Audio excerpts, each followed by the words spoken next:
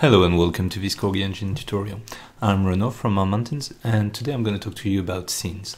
How you can link scenes together, how you can load a new scene, how you can do stuff before a scene selection. For example, you can have character selection, level selection, progress management, and today we're going to see how all that works in the Corgi engine.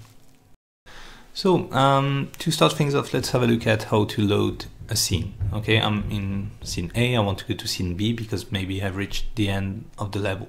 How to do that in the Corgi engine. So right now I'm in the minimal level, which as you can see is pretty simple. One way I can add a gate to another level is by going into prefabs, props here, and gate to next level. Looks like sort of a door. I place it in my scene. I can, from its inspector, I can define a bunch of stuff, like for example how to activate it. Maybe I need to press a button or something, but I don't even want that. Yeah, I can decide that it's auto-activated, and maybe I don't even want to display a prompt. The important part, of course, is the level name here. So right now, if I go through that door, it's going to take me to level selection, but maybe I'd rather go to a different scene. So maybe I want to go to features gravity. So I just select that. I need to type the name exactly how it's how the scene is named, and then I press play. And if I move to the door, you can see that the loading scene takes place, and then I'm in my new scene. And that's really as simple as that. All that is done thanks to a class called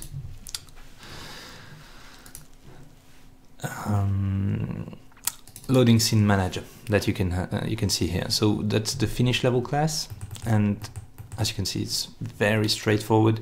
It has some stuff to handle the button press, but really to go to next level, it either calls level manager, which has a go to level method and does a bunch of stuff like fading in and out and so on. And also you can simply call loading scene manager.load scene, and you can do that simple line from really anywhere in the engine. But maybe you don't want to go to any point in your scene, or maybe you want to move inside your scene. So to do that, there are also examples for that. So if I go into demos, minimal, and minimal rooms, I'm gonna not save this. Here's another demo example. If I press play, you'll see what it does. So I start in a room, and if I press the A button here, it takes me to another room, and that other room is inside the same scene. So I was in this room, I went here.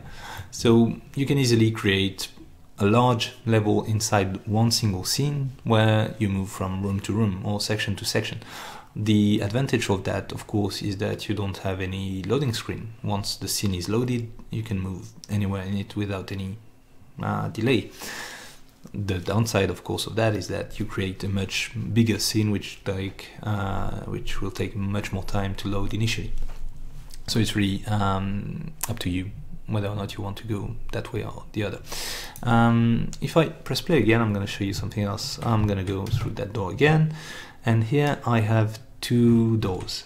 Okay, so the one on the left is going to take me to level minimal rooms 2, I think it's called, and at the top of that level, and this one is going to take me at the bottom of that level. This helps when you want to create something like a Castlevania game where you have a lot of interconnected levels. So as you can see, I went through the door, I'm now at the top of this level, and I went through the leftmost door, and if I go through that other gate, I'm going to go back to minimal rooms 1, but then I'm on the other gate. Okay, and if I go back here, I'm going to be at the bottom of the level. Yay, here I am. All right. The way this works is by using something I call points of entry. Points of entry, they use a go-to-level entry point script, which is basically the same thing as the finish level script, but with the added subtleness of the go to next level method.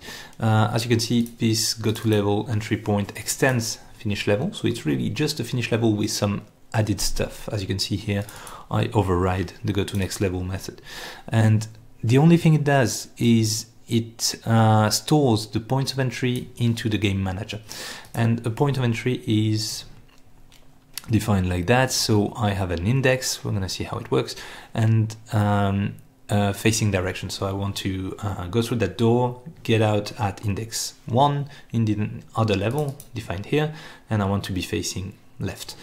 So how are these defined in the other level? Let's have a look at that. If I go into minimal rooms 2, so that's my destination level, and here I have a bunch of transforms, so level start top, level start bottom. It's, in this case, these are checkpoints, but they could be really anything, just empty objects or doors, or anything as long as it's a transform. And somewhere here I have my level manager, and in the level manager here you can see that I have a list of points of entry. In this case I have 2, the level start top and level start bottom, and they are bound like that. Usually you would just drag them into these fields. Maybe I could add a third one, and it would be, let's say, the camera, which would be a very stupid idea. So yeah, here in my destination level I say I have 2 points of entry for this scene. This is index 0, not 1, 0, and this is index 1. You can see the numbers here. Just be careful, indexes start at 0, that's a thing. So if you want to go to the first point of entry in this scene, you'll say index 0, not index 1. Sounds obvious, but I've had a bunch of questions about that already, so worth mentioning.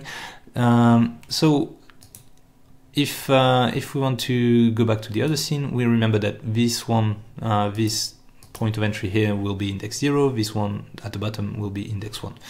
So if I go back to my previous scene, you can see here that my left gate points to index 0 and my right gate points to index 1. So by going through that door, I'm gonna go to the bottom, and this one is going to take me to the top. Of course, I could have tons of different points of entry.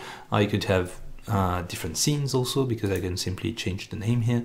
So really the potential is limitless and should allow you to create this huge castle that you dream of. In this level we've also seen how to move inside the scene. So this is done using another script which is called teleporter. Again, this extends button activation, so you will see a lot of common parts here. And the way this one works is it takes a destination, and the destination has to be a teleporter too. So in this case I have 2 teleporters, which is this one, green gate, and blue gate top here. And so if I want to go from the blue gate to the green gate, I just click on the green gate, put it in the destination, and I can also decide whether it affects only the player, if there's an effect to be played when you enter or exit the teleporter. And I can decide how the camera behaves. So in this case I've asked it to teleport the camera, so I don't want to transition from here to the green door, sorry, and it's supposed to fade to black. So if I press up, you can see it fades quickly to black and teleports the camera. I could decide that the fade is much longer, for example. As you can see, much longer fade. I can also decide to not fade to black and to teleport the camera, for example. And in this case, yeah, of course I'm doing it on the blue gate. So yeah, if I do it, as you can see, the camera teleports, no fade anymore. Which is another cool way of going from one place to the other in your levels. Alright, something else I wanted to show you today is how to create a level selection map. Fortunately, the engine comes with a bunch of examples of that. Let's go to the level selection demos folder, and in here you can find the level selection map demo. It's one that has been in the engine for a while. It goes like this. So if I press play, I can move my character around. Looks a lot like all the old Mario maps. And once I'm happy with my selection, I press jump, and start the level. This map is nothing really too complex. It's got a bunch of points, and it would be nice if it wasn't doing this bug. All right, bunch of points that are linked, a sort of simple character controller to make it move around. When you press play, it simply loads, calls the level selector class that is here, and which in turn simply does loading scene manager.load scene, which is the method we've seen before. So it's quite simple, it's nice, and I encourage you to use it if you want, but it wasn't really scalable. And this is not scalable because now I have something like 30 demos in the engine, and I needed something more akin to this. So this is built using my new interface package that I included recently in the 4.4 of the Corgi engine for free. Wanted to sell it separately initially, but got bored and put it for free. So yeah, you can use it using the keyboard, you can use it using the gamepad, the mouse, the touch, whatever, and it's got a list of all the levels in the engine. So for example, if I click play on that, it's gonna load the features platform scene, and there you go. Again, same principle. That button here is linked to the level selector class, go to level, and on each of these things, yeah, on the button alt here, you'll see that there's a level selector script with the name of, in this case, Retro Mountains, and that's as simple as that. Something that is also used in the another demo, which is called Retro Adventure, and it's here. So I'm going to load the Retro Adventure level selection screen, so it should look familiar, but as you can see, there's a bunch of other stuff like these locks over there and the stars. The Retro Adventure is something I introduced in version 4.4 of the Corgi engine, and it's a series of levels that you can see here. So Retro Adventure 1 to 5, along with character selection, game over screen, and the level selection screen. So it's more of an example of how you can build an entire game using all the scenes and the demos in the engine. So if I press play, you'll see that yeah, I've already started a game here. So I've unlocked level 1 and level 2, and I'm gonna go play level 2 and try to unlock level 3. So it's quite simple. I have my Corgi character, and as you can see here above me, there's a star. So if I go and grab the star, I've collected it. You can also see that in the top left corner I have a life counter, and I'm already at 4 lives out of 5, which means I've lost a life at some point in my journey. I'm gonna collect this other star here and just exit the level. As you can see, I get a nice level ended screen, level complete, and I can go to the next level, which would be, I guess, the third one. I can restart this level to try to get that missing star, and I'm gonna do just that, or I could go to the level section. So there used to be a star right above me, right here, but I've already collected it, so it's not there anymore. And the missing star is at the top over there, so I'm gonna go grab it. Here we go. And now I'm gonna finish the level, and now I have the 3 stars, so I can go back to level selection.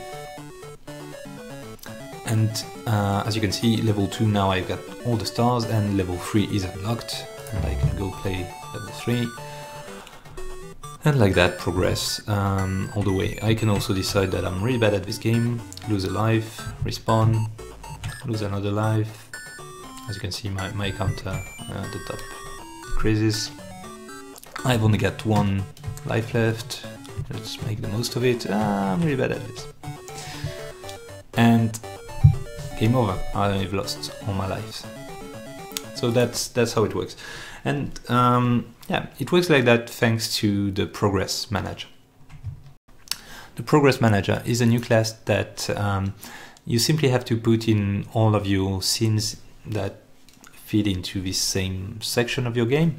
and it's quite simple. You just have to define an array that will list all of your scenes. So in this case, I have 5 scenes, and they are retro adventure 1, 2, 3, 4, 5. For each scene, you usually will have to leave these unchecked, and but it's showing the current progress right now. So level 1 is complete and unlocked.